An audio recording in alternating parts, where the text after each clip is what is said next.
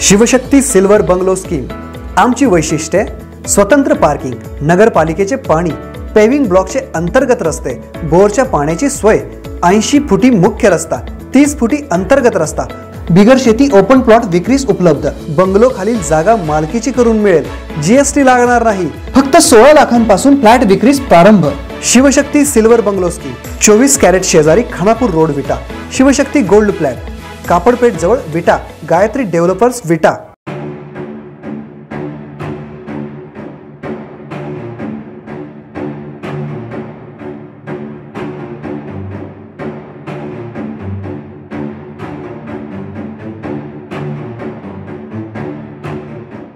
नमस्कार। आज आपण भाजपाचे विधान परिषदेचे आमदार गोपीचंद पडळकर यांच्याशी गप्पा मारणार आहोत।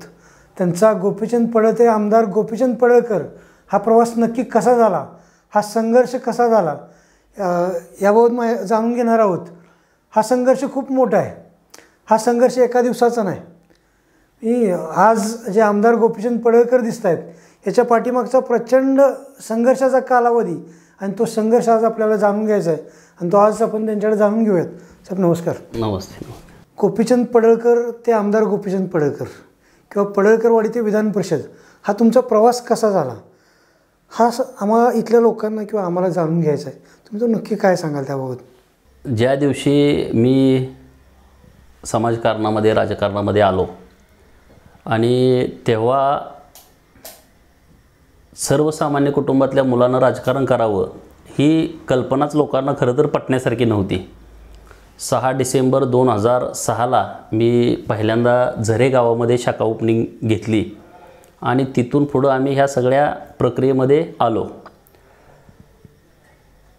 जेव्हा मी म्हणायचो की आपण आमदारकी लढवायला पाहिजे तेव्हा लोक वेळात काढायचे, अरे काय तर असते काय, पहिल्यांदा सरपंच व्हायला पाहिजे, कुठं तर गावातली ग्रामपंचायतीची निवडणूक लढवायला पाहिजे। आणि तेव्हा ते लोकांचंही बरोबर होतं, लोकांना ते सगळं अनपेक्षित होतं। जेव्हा आम्ही सभा घ्यायचो, या प्रस्थापित व्यवस्थेच्या विरोधामध्ये बोलायचो, तेव्हा ते लोकांना वेगळं वाटायचं आणि कुतूहल पण वाटायचं। काही लोकांना वाटायचं हे चुकीचं करतोय आणि अनेक लोकांना वाटायचं की हे बरोबर आहे, असं व्हायला पाहिजे। आणि मिटकी गावामध्ये यमगर कुटुंब आहे आणि त्यांच्याकडे आम्ही जेवायला गेलो होतो आणि तिथं आमचं ठरलं आमदारकी लढवायचं। 2009ची विधानसभेची निवडणूक लढवायची आणि तेव्हा ते जेवायला गेलो होतो आम्ही। तिथं जेवायला बसल्यानंतर आमचे झऱ्याचे आप्पासेठ माने, पोपटाबा, आम्ही असे सगळे बसलो होतो आणि म्हटलं आता आपण 2009ची विधानसभेची निवडणूक लढवायची आणि आमची ती संकल्पना तिथं होती आणि आम्ही त्या पद्धतीनं निवडणूक 2009ची लढवली।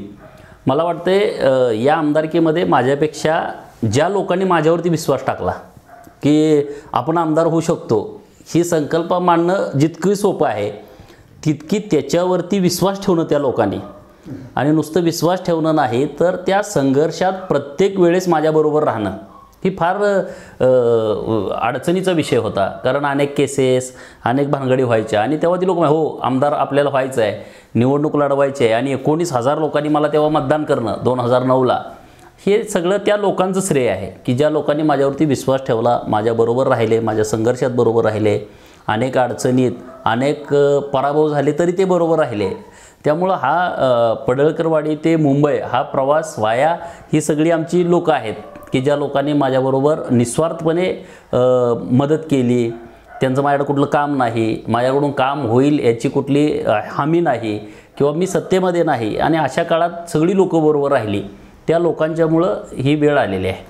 आपण राजकारणाला शुभ कार्याला अविस्मरणीय करणारे आणि नात्यातला जिव्हाळा जपणारे जय माता दी मंगल कार्यालय, प्रशस्त hall, lawn, dining hall, वधूवर rooms, guest rooms, प्रसन्न वातावरण आणि रस्त्यालगत असलेले विट्यातील एकमेव मंगल कार्यालय जय माता दी मंगल कार्यालय। प्रोप्रायटर अण्णा सुबराव शिंदे।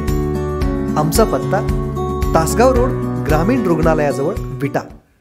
पण सर्वप्रथम तुमच्या लहानपणची तुमच्या घरची परिस्थिती, तुम्ही राजकारणात येण्यापूर्वीचं घरचं बॅकग्राऊंड काय होतं, घरची परिस्थिती काय होती नेमकी? म्हणजे पडळकरवाडीमध्ये तुम्ही माझ्या घरी आलाय, माझं घर पडळकरवाडीमध्ये आहे। माझे वडील प्राथमिक शिक्षक होते आणि 2002 साली माझे वडील एक्सपायर झाले 1991 साली ब्रेन ट्यूमरनं वडील आजारी पडले आणि आमची फार वाईट परिस्थिती होती. मला 5 चुलते आहेत, वडील धरून 6 जण आणि आमचं पडळकरवाडी हे खूप छोटंसं 100 घराचं गाव आहे. 500-550 मतदानाची वस्ती असलेलं हे गाव आहे आणि वडील शिक्षक आणि 91 सालीच आजारी पडले. तेव्हा आम्ही 4थीला होतो. माझा मोठा भाऊ ब्रह्मानंद पडळकर आणि सर्वात मोठा भाऊ हौशनराव पडळकर, जे लोकांना माहीत नाही. असे आम्ही 3घे भाऊ होतो, बहीण नाही. आणि वडील आजारी पडल्यामुळं आमचं सगळं कुटुंबच कोलमडलं. वडील 6-6 महिने मिरजला मिशन हॉस्पिटलमध्ये, तिथं डॉक्टर चव्हाण सरांचं हॉस्पिटल आहे, तिथं ॲडमिट असायचे. आई तिथं 6-6 महिने 8-8 महिने वडिलांच्यासोबत दवाखान्यात असायची. मग तेव्हा बिल भरायला पैसे असोत नसोत अशा परिस्थितीमध्ये तो काळ चालू होता. आमची काही जनावर होती, जर्सी गाई होत्या, त्या सोडून द्यायची वेळ आली, कारण आता राखायला सांभाळायला कोण नव्हतं. मी 5वीला शाळेला असताना मग ते आम्ही जनावरं काही दिवस सांभाळली. म्हणजे शाळेला काही दिवस जायचं नाही, तिथं जनावराचं सगळं बघायचं. पण ती काय जास्त वेळ काय चाललं नाही. मग परत जनावरं आम्ही सोडून दिली. आणि तेव्हा माझी बहीण आहे सरगर वस्तीवरती, त्यांनी आम्हाला खूप त्या काळात मदत केली. म्हणजे प्रत्येक वेळेस मदत केली. सरगर गुरुजी म्हणून आमच्या सगळ्या परिसरात सगळ्यांना माहिती आहे. अडीअडचणीच्या काळात त्यांनी मदत केली. पण राजकारणाचा आमचा काही अजिबात संबंध नाही. आमचं सर्वसामान्य जसे आपण आहोत असे सर्वसामान्य कुटुंबातले आम्ही आहोत. त्यामुळं पडळकरवाडीतनं यावं आणि विधानसभा लढावी, पडळकरवाडीतनं यावं, एखादा मेळावा घ्यावा, अशी काही कुठली पार्श्वभूमी आमच्या वाडीत नाही.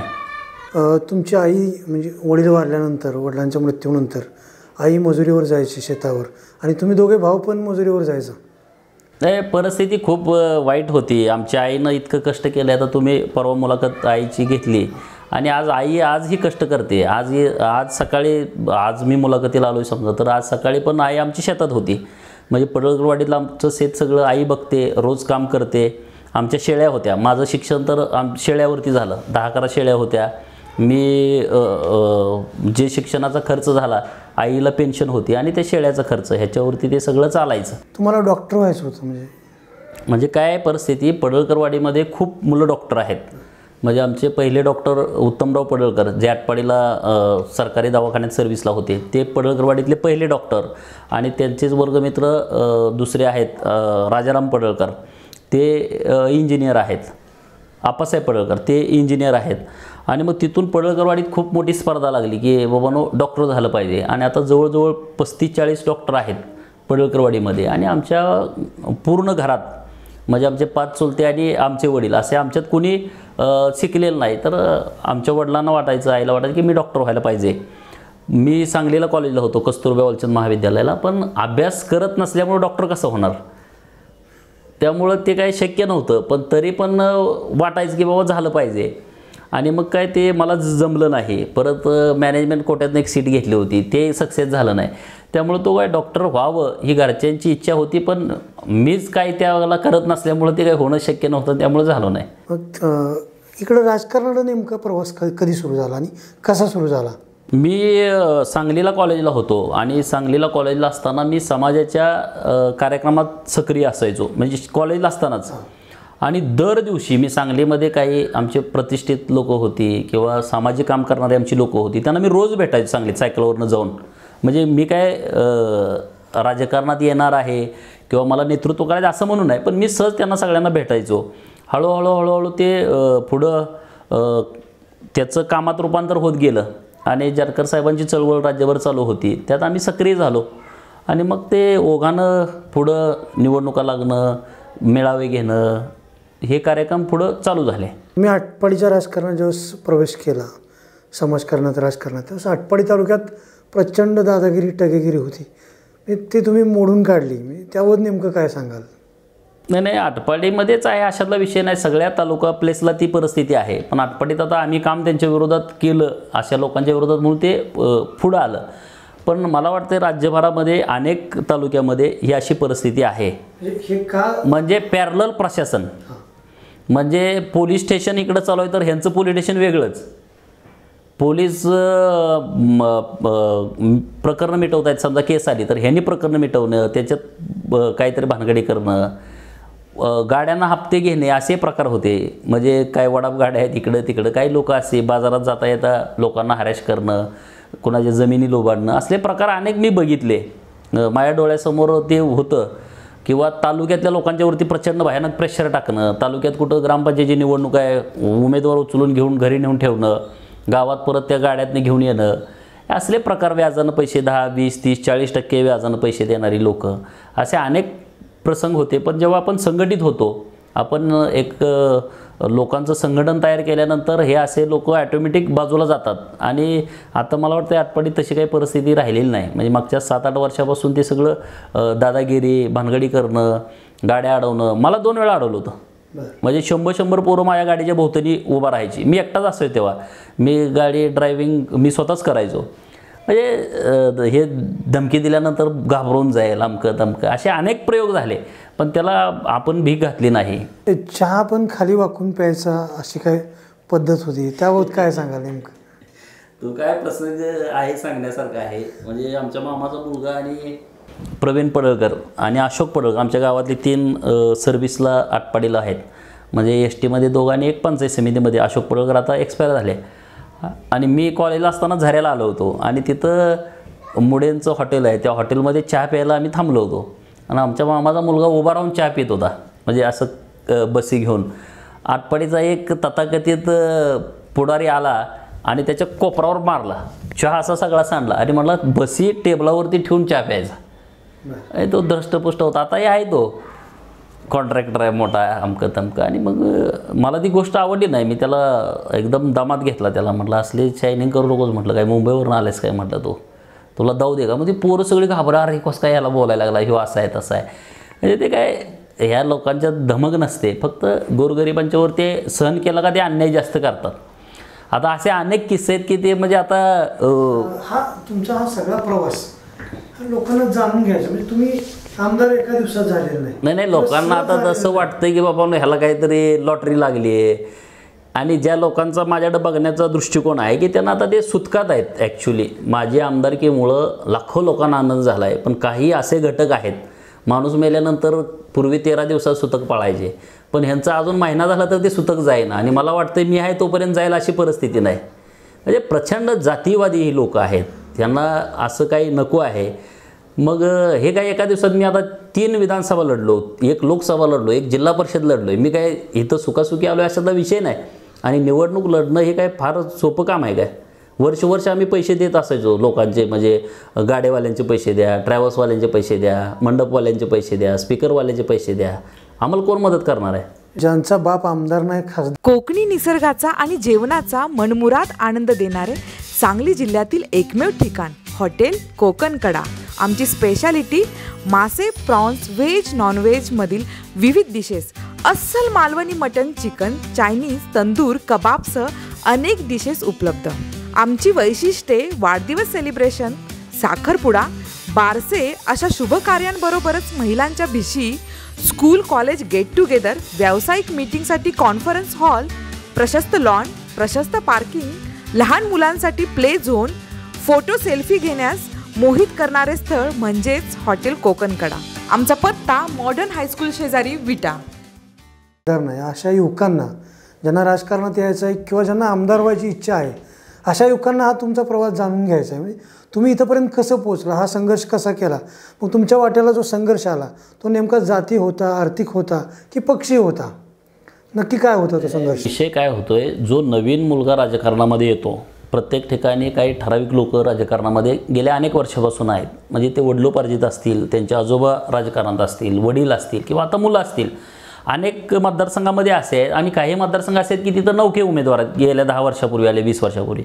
पण जेव्हा नवीन माणूस यामध्ये येतो तेव्हा ते बरोबर त्याच्यावरती अशी कैची करतात की तो आऊट झाला पाहिजे.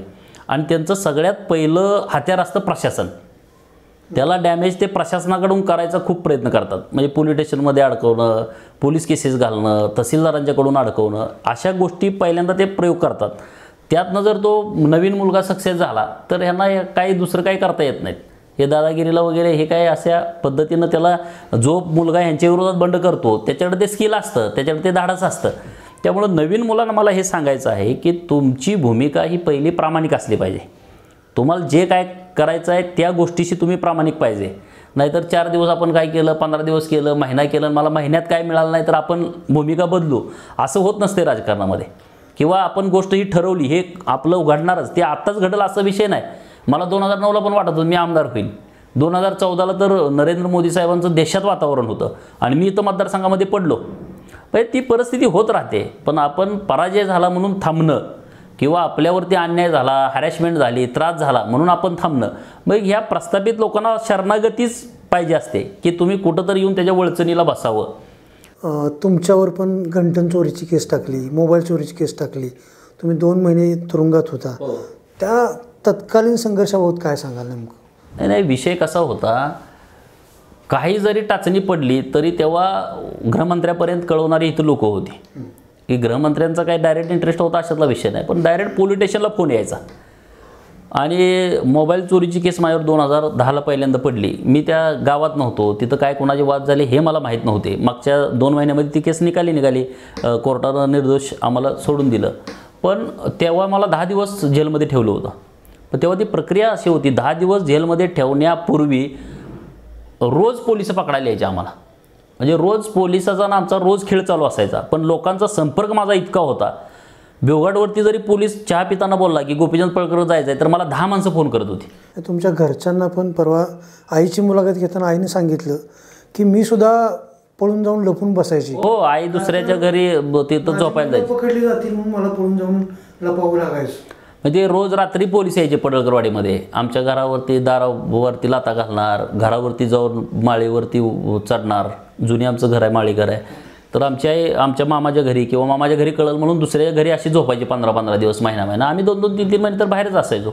आम्ही एकदा केस झाली तर आम्हाला जोपर्यंत जामीन होत नाही, सांगली कोर्टात नाही झाला, हायकोर्टात, मी एका केसमध्ये तर सुप्रीम कोर्टापर्यंत गेलो, तिथंपर्यंत जामीन झाला नाही. मग मी कोर्टामध्ये हजर झालो. म्हणजे प्रत्येक दिवस असा असायचा की पोलीस स्टेशनचं कोण आलं नाही असा काही विषय नव्हता. 2014ला तरी इतके मी ग्रामपंचायतीची निवडणूक चालू होती, तालुक्यामध्ये निवडणुका लागल्या होत्या आणि मी करगणीला मिटिंग होती तिकडे निघालो होतो. ढगेमाळ्यात आलो आणि पुढनं 2-4 पोलीस गाड्या आणि सशस्त्र पोलीस, अशी मोकळे पण नाहीत, आणि पाऊस चालू होता. मग मी लगेच माझ्याबरोबर मुलं होत्या, म्हणलं गाडी थांबवा, पोलीस गाड्या आपल्याकडे झाल्या असणार, एवढ्या गाड्या इकडे कशाला येतात म्हटलं. मग ते PI उतरले, म्हणले असं आम्ही तुम्हाला न्याल. म्हणलं चला म्हटलं, करगणीला माझी मिटिंग आहे, मिटिंग संपू आणि जाऊ. मी करगणीत गेलो, करगणीमध्ये पोलीस थांबले, तिथली मिटिंग केली आणि मी पोलीस स्टेशनला हजर झालो. इथं मला 3-4 दिवस झाले जामीन व्हायला. परत तिथून आटपाडी कोर्टाला सुट्टी होती, विटा कोर्टात आलो. विटा कोर्टामध्ये मी येण्या अगोदर कराडचं टेम्पो ऑफिस आम्ही फोडलं होतं. तर कराडचा पिंजरा गाडीत कराडाची इथं पोलीस 5-50 येऊन थांबली होती. मी त्या गाडीतनं उतरलो तर हे पोलीस यांना म्हणलं थांबा, म्हणलं इथं माझा जामीन काय होतं का बघू, इथलं झालं का मी तुमच्या गाडीत बसतो. इथला विटा कोर्टानं जामीन दिला का मी परत कराडच्या गाडीत बसलो आणि कराडच्या जेलला गेलो. म्हणजे रोज काहीतरी त्याच्यावरती रचना लावायचे, रोज काहीतरी नवीन विषय असायचा, रोज काहीतरी केसेस, रोज काहीतरी भानगडी. आमच्या ग्रामसभा असल्या तर 200-200, 300 पोलीस असायचे. करगणीची सरपंच निवड होती तेव्हा तर 250 पोलीस. त्या पोलिसांचं नेतृत्व करायला DYSP पौर्णिमा चौगुले म्हणून DYSP होत्या जतला, त्यांच्याकडे इन्चार्ज होता. त्यांच्या हाताखाली 6 PI, 9 API आणि PSI 12-13 आणि पोलीस. म्हणजे 10,000 लोक होती सरपंच निवडीला बघायला. काय होणार इथं ग्रामपंचायतमध्ये. आणि बंदोबस्त इतका महाराष्ट्रात कुठं इतका बंदोबस्त लागला असं मला वाटत नाही. करगणी सरपंच पदाच्या निवडीमध्ये वेळेस लागला होता. एवढा सगळा त्रास तुमच्या मागं, मग तुमचं आणि गृहमंत्र्याचं पण आम्ही प्रत्येक वेळेस ते आमचा जो सदस्य होता, बायको त्यांच्याकडे होती, नवरा आमच्या बरोबर होता, आम्ही सगळं बघितलं. तर तो प्रसंग असा, पोलीस त्यांना कसे फॉर होते बघा. ग्रामपंचायतला 15 सदस्य आहेत आणि पोलीस गाडीतनं सगळे सदस्य आणले करगणी ग्रामपंचायतमध्ये. ते इतके मला घाबरायचे ते सगळी यंत्रणा. 10,000 पोरं बाहेर होती. आदल्या दिवशी गाव बंद केलं होतं. सगळ्या त्याने अनाऊन्समेंट केलं होतं पोलीस गाडीवरनं की आज उद्या गाव बंद होणार आहे, उद्या ग्रामपंचायतीचं सरपंच निवड. तर आदल्या दिवशी दिवसभर गाव बंद आणि 250-250 मीटरवरती त्यांनी निवडणुकीचे कसे ते फक्के टाकते तसे फक्के टाकून ह्याच्या आत कोणी यायचं नाही. तर ज्या दिवशी निवड होती त्या दिवशी पोलीस गाडीतून सगळे सदस्य आणले, पोलीस गाडीतनं. तिथं सदस्याची प्रक्रियाचं, गाव मोठं आहे, कोण कोणाला ओळखत नाही ना एवढ्या मोठ्या गावामध्ये. तर ज्यांची मिसेस होती त्यांनी त्या खिडकीतून जाऊन सांगितलं, त्यांच्या सदस्याचं नाव होतं संगीता, की त्यांना बाबा अशोकाबा सांगतील त्यांना मतदान कर. त्यांना तिथनं सांगितल्यानंतर परत त्यांनी जाऊन राम मंदिरावरचा माईक चालू केला, माईकवरनं पुकारलं त्यांनी मी दुर्वा पाटील बोलतोय, असं असं अशोक बाबा म्हणते त्याला मतदान कर. जेव्हा बाहेर आलं तेव्हा आम्हाला समजलं की तो सदस्यच आणला नाही, तो सदस्य कारखान्यावरच होता, म्हणजे पोलिसांनी ठेवला. आता IIT JEE नीट साठी लातूर, हैदराबाद आणि कोटा इथं जाण्याची गरज नाही. Welcome to Shivpratap academy. विटा इथल्या Shivpratap medical and IIT academy मध्ये कोटा व हैदराबाद इथला उच्च विद्या विभूषित शिक्षक वृंद विद्यार्थ्यांच्या सेवेसाठी सदैव तत्पर. I am the student of Shivpratap Academy Vita. Decision determine our destiny. I always want academy that would prepare me for life itself. Choosing Shivpratap Academy was the best decision. Shivpratap अकॅडमीमुळे मी यशस्वी झालो, तुम्ही सुद्धा यशस्वी व्हा.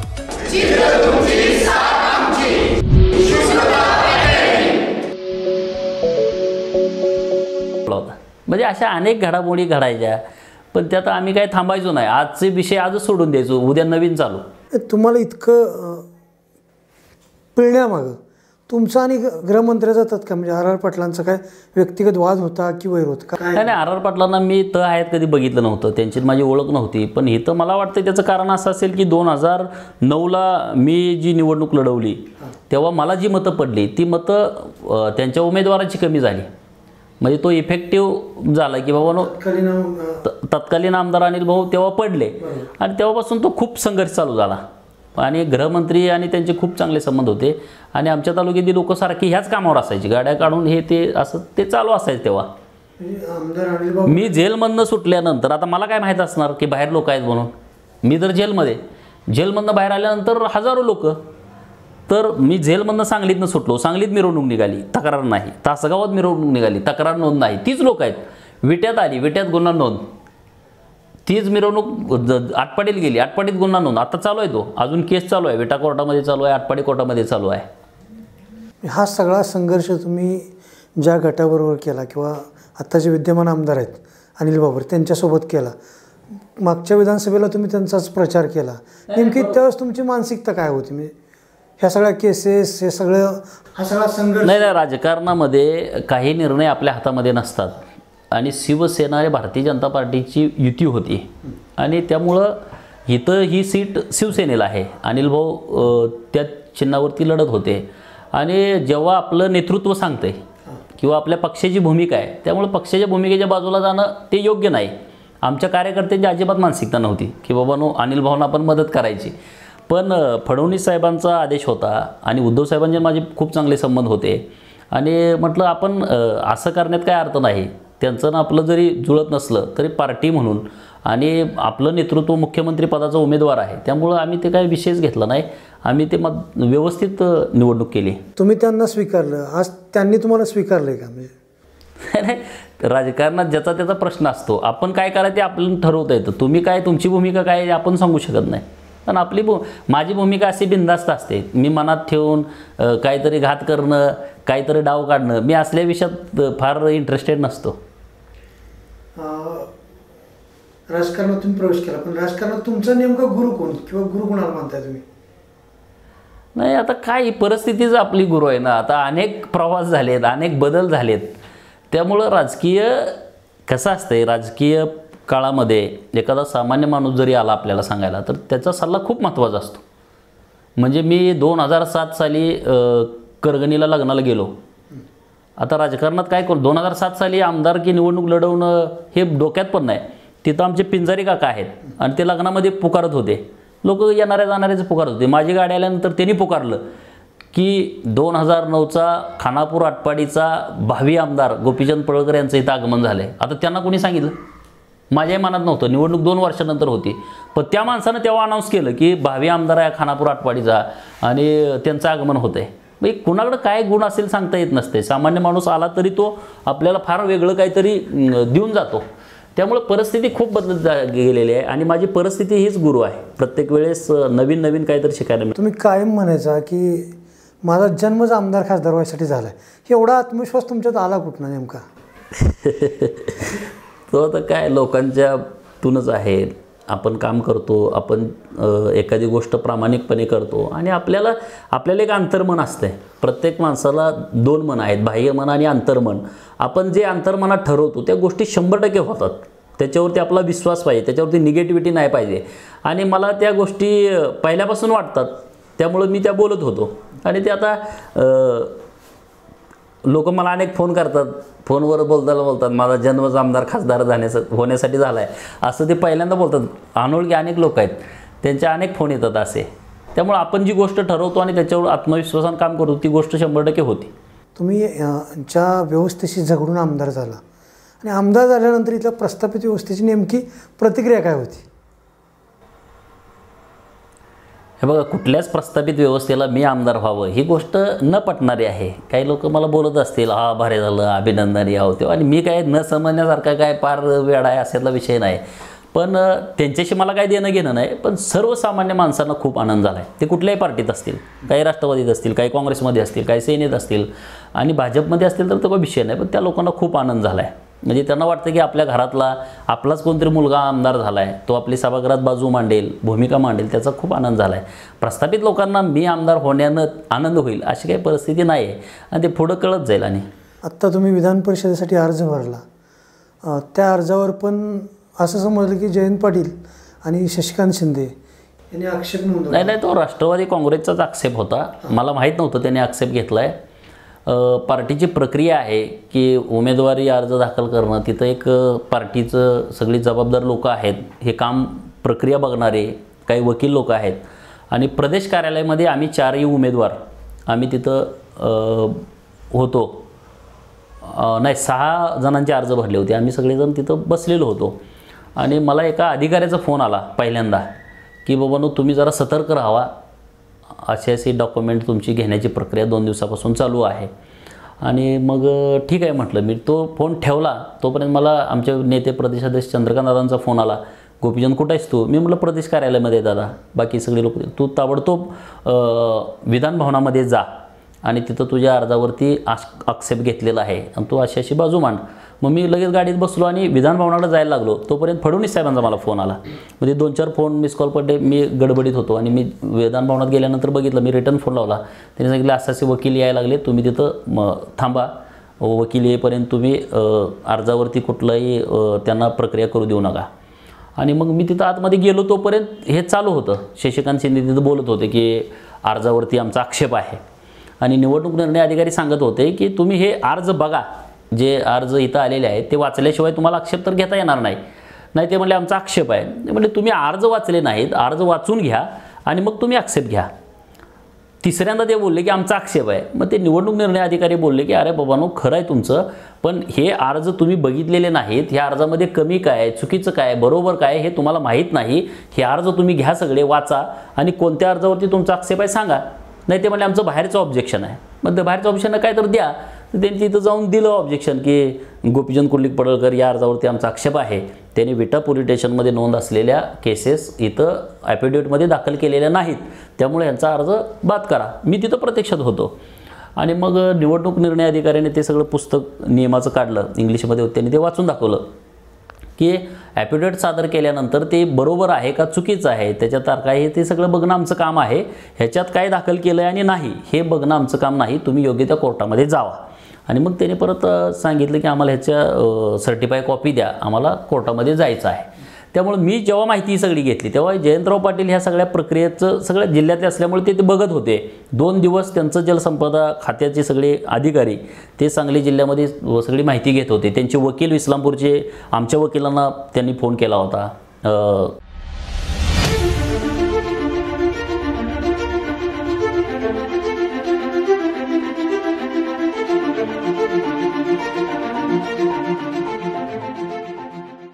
कोर्टामध्ये माहिती घेताना सांगलीच्या आमच्या आटपाडीच्या वकिलांना फोन आला होता की काय केसेस हे ते अमकं तमकं. त्यामुळं लगेच कळालं काय प्रक्रिया चालू झाली.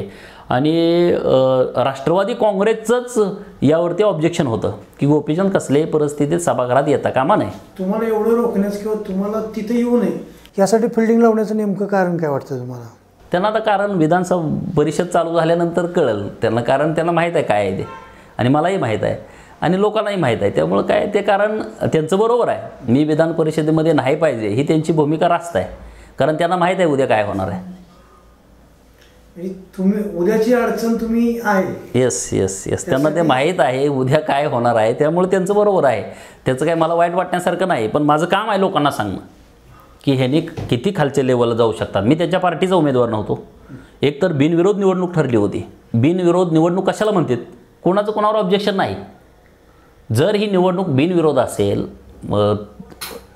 चारही पक्षाचे उमेदवार तिथं पार्टी नियोजनानं ठरलेले आहेत, आक्षेप घ्यायचा विषयच नाही ना. मग घेताय तुम्ही एकाच अर्जावरती घेताय. त्यामुळे लोकांना यांची भूमिका कळते. इतर समाजातला माणूस जो डॅसिंगपणे ह्यांच्या विरोधात बोलू शकतो, त्या लोकांना सभागृहात कुठल्याही पार्टीतनं येता कामा नये अशी भूमिका या प्रस्थापितांची असते. आणि ती भूमिका माझ्या बाबतीत त्यांची होती. इतर समाजातलं म्हणजे उपेक्षित घटकातून ह्यांचं कोण ऐकत नाही, ह्यांच्या पायावर पडत नाही, ह्यांचं दर्शन घेत नाही, असा कोणी असेल, त्याला काही जातपात नाही. तो ह्या काही घराने सोडून माणूस येत असेल आणि तो आपला ऐकत नसेल तर त्यावरती आक्षेप घेतात. त्या पद्धतीने त्यांनी माझ्यावरती आक्षेप घेतला. तुमच्यावर असंही म्हणजे शिक्का मारला जातो की तुम्ही जातीवादाचं राजकारण करता.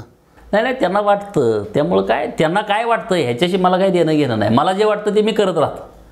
त्यामुळे त्यांना त्यांनी करल ते सगळ्या समाजाचं, आम्ही केलं का जातीवादाचं.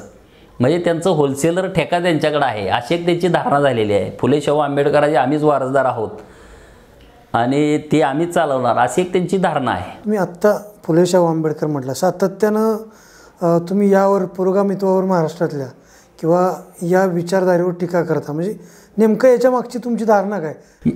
मी टीका करत नाही, मी वास्तव मांडतोय. पुरोगामित्वावरती टीका करत नाही, पण ह्यांच्या बेगडी पुरोगामित्वावरती मी बोलतो. ह्यांना काय सगळे थोतांड आहे. सगळं पुरोगामित्व ह्यांचं थोतांड आहे, लबाड आहे आणि महाभयंकर जातीवादी ह्यांचं पुरोगामित्व आहे. खरं पुरोगामित्वाचं काम करत असणारी लोक ती आपल्या इकडे तिकडेच फिरतात पुरोगामित सांगत, ती सत्यत नाहीत. ह्यांना फक्त जातीवाद पेरायचा आहे आणि आपल्या जवळच्या लोकांची सत्ता स्थापन करायची आहे. ह्यांना सर्वसामान्याचं अमकं तमकं फलाण्याचं काही पडलेलं नाही. मी परवा एबी माझाला बोललो की ब्राह्मणांना शिव्या द्यायच्या, बहुजनांची माती भडकवायची आणि पै पाहुण्यांची सत्ता प्रस्थापित करायची. हे फार गणित ह्यांचं पहिल्यापासूनचं चालू आहे. त्यामुळे ह्या गणितावरती आता आपल्याला राज्यभर काम करावं लागणार आहे सगळ्या लोकांना. तुमच्या असंही आरोप होतो की तुम्ही संभाजी भिडेंचे कार्यकर्ते आहे. तुमचा आणि भिडेंचा काय तसा संबंध आहे का? नाही, भिडे गुरुजींचे माझे मी बऱ्याच वर्षापासून जे त्यांचे माझे संबंध आहेत. अनेक फोटो तुम्ही सगळ्या सोशल मीडियामध्ये बघितलेत. असं काय परिस्थिती नाही, त्यांचे जुने संबंध आहेत की तुम्ही शिवप्रतिष्ठानचे कार्यकर्ते होते? नाही, मी कार्यकर्ते नाही, माझे त्यांचे संबंध आहेत. संबंध सगळ्यांचीच आहेत माझे. आणि भिडे गुरुजींचे संबंध नाहीत कोणाचे. भिडे गुरुजींच्या कार्यक्रमाला शरद पवार आले होते, आराराबा यायचे, प्रतीक पाटील प्रत्येक कार्यक्रमाला आहेत, सगळे लोक येतात. हा आक्षेप तुमच्या भिडे गुरुजींच्या कार्यक्रमाला हे आले तर चालते, तर आम्ही गेलं का मग आक्षेप? असं बरोबर नाही ना. कोण कार्यक्रमाला नाही सांगा ना. या जिल्ह्यातच तुम्ही आहे, प्रत्येक कार्यक्रमाला जो दुर्गा दौडीचा कार्यक्रम असतो सगळे लोक तिथं येऊन गेलेत. असं काय नाही. शरद पवार पण तिथे एकदा येऊन गेलेले आहेत ना. हराराबांनी दोघं एका कार्यक्रमाला येऊन गेलेले आहेत. मग तेव्हा भिडे गुरुजी चालत होते का? जयंतराव येऊन गेलेत, पतंगराव साहेब येऊन गेलेत, प्रतीक पाटील तर त्यांचे कार्यकर्तेच आहेत, शिवप्रतिष्ठानचे जुने. अनेक कार्यक्रमामध्ये ते असतात. पण मी कुठं जरी गेलो का ते माझा विषय होतो जोरात. मग तुम्हाला संभाजी भिडेंची विचारधारा मान्य आहे काय? नाही, विचारधारेचा विषय नाही. आता मी जेव्हा भारतीय जनता पार्टी सोडली आणि वंचितमध्ये गेलो तेव्हा भिडे गुरुजींचे फोटो सगळ्यात जास्त दाखवले गेले आणि संघाचा माझा फोटो दाखवला गेला. आता भिडे गुरुजींचे माझे संबंध आहेत, पण भिडे गुरुजींनी मला सांगितलं आहे का तुम्ही असं असं चुकीचं काम करा? किंवा कार्यकर्त्यांना कोणाला सांगितलं का की बाबा अशा पद्धतीनं काम करा? प्रत्येक विचारधारेवरती माणूस काम करत असतो आणि त्यांना एक टीका करणारी लोकांची संख्या असते. किंवा आम्ही सांगितलं का बाबा अशा पद्धतीने चुकीचं काम तुम्ही करा? काम तर सगळीच लोक करत राहतात आणि सगळ्यांचे संबंध असतात. त्यामुळे त्याचं काय सिरियस घेण्याचं कारण नाही कोणी. तुम्ही ज्यावेळेस वंचित आघाडीत होता त्यावेळेस प्रकाश आंबेडकरांची जी भूमिका आहे तीच माझी भूमिका आहे आणि परत BJPत आला तुम्ही. आता देवेंद्र फडणवीसांची जी भूमिका आहे तीच माझी भूमिका आहे. मग यात तुमची नाही, प्रकाश आंबेडकरांची भूमिका जी आहे ती आजही आहेच ना माझी. वंचित घटकांना न्याय मिळाला पाहिजे हे प्रकाश आंबेडकर साहेबांची भूमिका आहे. कालही आहे, आजही आहे, उद्याही राहील. मी भाजपमध्ये प्रवेश करताना सुद्धा तुम्ही माझं भाषण काढून ऐका की बाबांनो वंचित घटकांना न्याय दिला पाहिजे आणि त्यासाठी आपण इथून पुढं सुद्धा काम करत राहील. प्रकाश आंबेडकरांच्या भूमिकेवरती माझा आक्षेप नाही, आजही नाही, उद्याही असायचं काही कारण नाही. आणि प्रकाश आंबेडकर हे व्यक्तिमत्व वेगळं आहे. या मग ते काय पक्ष म्हणून नाही. प्रकाश आंबेडकर ही सर्वांची मालमत्ता आहे. ते बाबासाहेबांचे नातू आहेत. पक्ष हा नंतर आला. वंचित आघाडीची निर्मिती आता कधी वर्ष दीड वर्षापूर्वी झाली, पण प्रकाश आंबेडकर साहेब हे बाबासाहेबांचे नातू आहेत. त्यामुळं जे मानत असतील आणि जे नसतील त्यांचे ते नेते आहेत. ते काय असं काय मानायचं कारण नाही.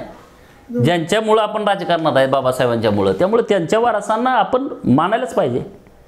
मग पक्षात असो काय नसो काय, पक्षात नसणारे अनेक लोक मानतात त्यांना. बाबासाहेबांची विचारधारा मान्य आहे तुम्हाला?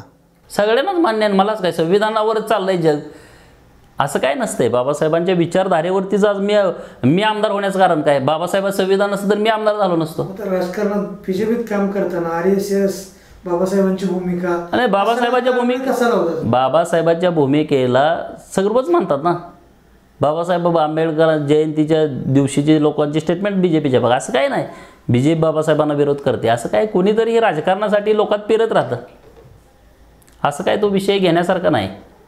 ज्यावेळेस तुम्ही लोकसभेच्या पूर्वी धनगर आरक्षणाचा मुद्दा फार महाराष्ट्रभर तुम्ही ज्वलंत करून ठेवला होता, त्यावेळेस बीजेपीवर तुटून पडला, फार मोठ्या ताकदीनं तुटून पडला, आणि आज परत तुम्ही बीजेपीत गेला. आज धनगर आरक्षणाचं नेमकं काय झालं? धनगर आरक्षणाचा विषय हा आमच्या अस्मितेचा विषय आहे. मी तो काही पक्षात कुठल्या असलो कुठल्या नसलो त्याच्यासाठीचा तो विषय नाही आहे. आणि राज्यभर आंदोलन केल्यानंतर आरक्षणामध्ये आम्ही फार काही मिळवू शकलो. आता काही लोकांना ते पटेल, काही लोकांना पटणार नाही. गेल्या अनेक वर्षापासून धनगर आणि धनगड ही वेगळी जमात आहे हे सरकारचं लेखी म्हणणं होतं. आमचं म्हणणं अनेक वर्षापासून आहे की धनगर आणि धनगड एक आहे, आम्हाला सर्टिफिकेट द्या. पण हे राज्य सरकार मानायला तयार नव्हतं. आम्ही जे आंदोलन उभा केलं त्यामध्ये राज्य सरकारने हे मान्य केलं की राज्यामध्ये धनगड ही नावाची बोगस जमात आहे.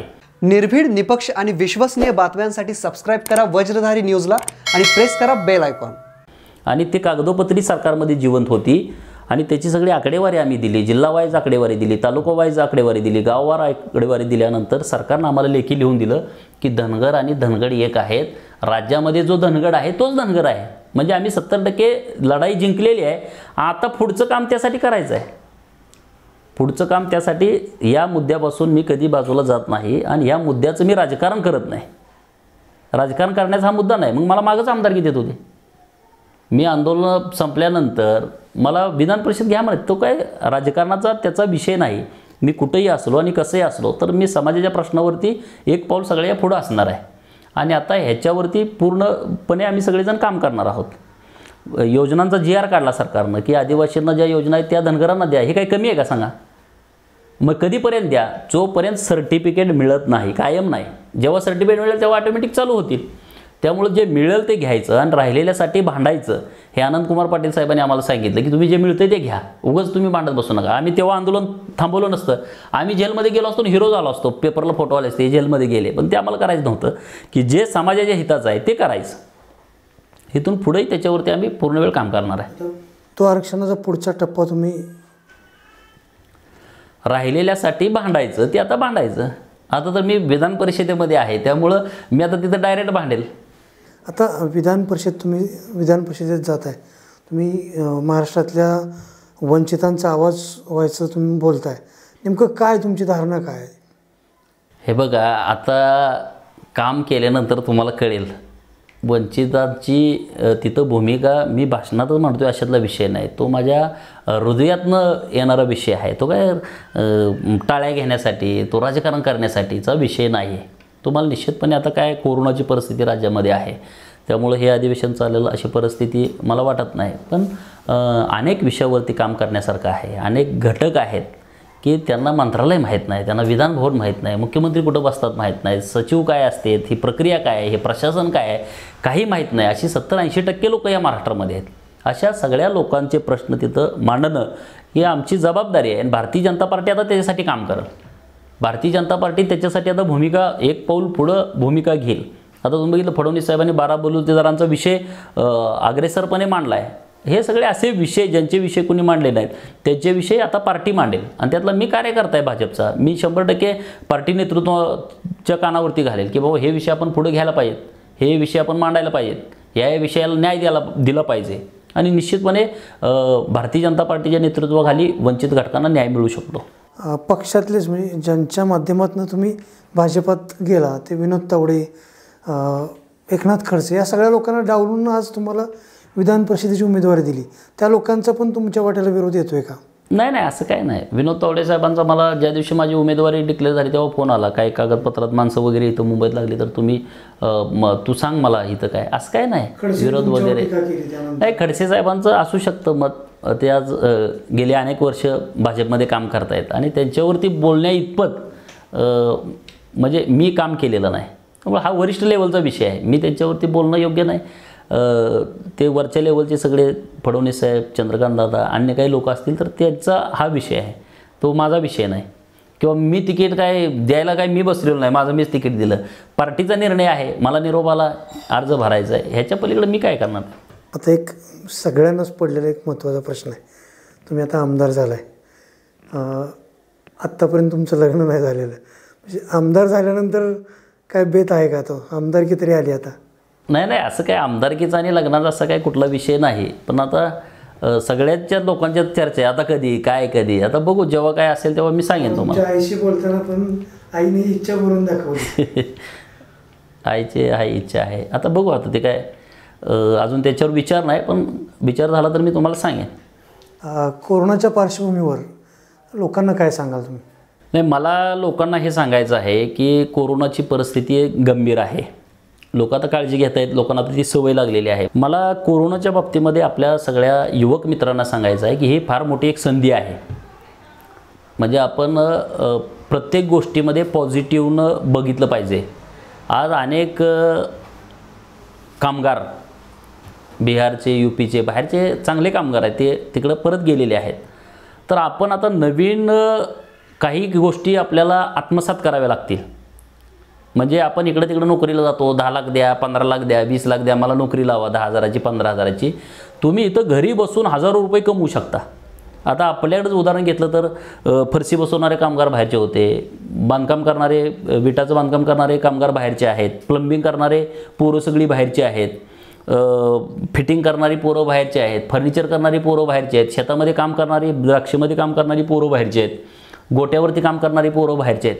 आपण मुंबईला जाऊन 10-20 रुपयात काम करण्यापेक्षा इथं आपण सगळ्यांनी गावातच राहून काम करायला पाहिजे. कोरोनाला संधी मानायला पाहिजे, संधी मानायला पाहिजे. आता रडत बसून किती दिवस चालणार? म्हणजे महात्मा गांधी म्हणले खेड्याकडे चला, आता खेड्याकडे यायची वेळ आलेली आहे. आता अनेक लोक गावाकडेच आसरा घ्यायला आली की शेवटी मुंबईमध्ये त्यांचे कोटीची प्रॉपर्टी आहे, पण त्यांना गावच आपलं बरं वाटलं की सगळ्यांनीच इकडे यायला पाहिजे, ज्यांना चांगली नोकरी आहे त्यांनी तिथं थांबायला पाहिजे. पण नवीन मुलांनी आता तिकडं जाऊन 10-20 हजारात काम करण्यापेक्षा आपण आपल्या गावामध्येच आपल्याकडे 1-2 एकर जमीन आहे, त्यातच काहीतरी करणं, त्याच्यात काहीतरी नवीन करणं, किंवा ह्या सगळ्या गोष्टी जेवढी आता हजारो कामगार, सांगलीत MIDCमधनंच हजारो कामगार बाहेर गेलेत. आता अनेकांना कारखाने चालू करायचे आहेत आणि त्यांना आपल्या कामगारांना तिथलं काम जमत नाही. हे शिकायला पाहिजे या 1-2 महिन्यामध्ये. हे स्किल आपल्या लोकांच्याकडे नाही, पण ते आता आत्मसात करावं लागेल ना. नुसतंच आपण बाहेरचे लोक येतात त्यांना शिव्या घालायचं, त्यांनी आता नाही आले तर काम कोण करणार? आता आपल्याकडे काम फरशी बसवायला का आपलं वाकडा तिकडं बसवतोय, ते लेवलमध्ये बसवणं, त्याच्यासाठी काय स्किल आहे ते आपण तयारी करणं. 2-2 महिने प्लंबर काम करायला 5,000 पोरं कमवतोय, पण ते आपण करत नाही ना. नवीन काम करायला संधी आहे, मला वाटतं ते पोरांनी आत्मसात करायला पाहिजे. आणि कोरोनाच्या बाबतीमध्ये भीतीनं मनामध्ये बाळगता आपण सगळ्यांना व्यवस्थित सांभाळून घेऊन काम करायला पाहिजे. यामध्ये सगळ्यात आभार आपण त्या लोकांचे मानले पाहिजेत, आशा वर्कर, की गावामध्ये कुठलाही माणूस आला का पहिले आशा वर्कर, अंगणवाडी सेविका आणि मदतनीस या 3 भगिनी पहिल्यांदा त्या घरी जातात. भाऊ जरी बाहेर आला तर भाऊ गाडी बसवणं झालं आहे, अशी परिस्थिती आपल्यात घडली तर ते जाऊन त्याचं टेम्परेचर चेक करणं, त्याला काय खोकला येतोय का, त्याचं काय परिस्थिती हाताबाहेर आहे का, ते सगळ्या महिला बघतायत. पोलीस प्रशासनानं खूप काम केलं यामध्ये, आरोग्य विभागानं खूप काम केलं. डॉक्टर आपल्या जिल्हा परिषदला कोरोनाचा नियंत्रण कक्ष आहे, 24 तास काम करतो तिथं. मिरजमध्ये जे आपलं सेंटर आहे कोरोनावरती ट्रीटमेंट करणार, तिथं डॉक्टर जीवावरती घेऊन तिथं काम करतायत, 24 तास राबतायत. अशा लोकांचं आपण मान सन्मान करायला पाहिजे असं मला वाटतंय. की आपल्या तालुक्यामधल्या अंगणवाडी सेविका आणि आशा वर्कर्स, नर्स, डॉक्टर यांचा जरी सन्मान केला, पोलीस पाटील गावामध्ये आहेत त्यांनी खूप काम चांगल्या पद्धतीने केलं. अनेक जणांचा वाईटपणा घेतला, सरपंच आणि पोलीस पाटलावरती खूप लोकांचे रोष आले की बाबा तो राजकारण करतोय, मला शाळेतच झोपवतोय, मला घरीच झोपू देत नाही. तो काय त्याचं काम नाही. पण अशा लोकांच्या बाबतीमध्ये मनात गैरसमज न ठेवता त्यांचा सन्मान करायला पाहिजे. ही काय गावातलं राजकारणाची ही वेळ नाही. त्या लोकांनी गावातल्या लोकांचं आरोग्य चांगलं राहावं यासाठी काही निर्णय घेतले असतील तर अशा निर्णयाच्या बरोबर आपण राहायला पाहिजे. आज आमदार गोपीचंद पडळकर यांनी आपल्याशी खूप मनमोकळ्या गप्पा मारल्या आणि त्यांचा गोपीचंद पडळकर ते आमदार गोपीचंद पडळकर हा संघर्ष कसा झाला तो संघर्ष आज आपल्यासमोर मांडला. ते इथं आले, आपल्याला वेळात वेळ दिला, त्याबद्दल त्यांचे खूप खूप धन्यवाद. आभारी आहे.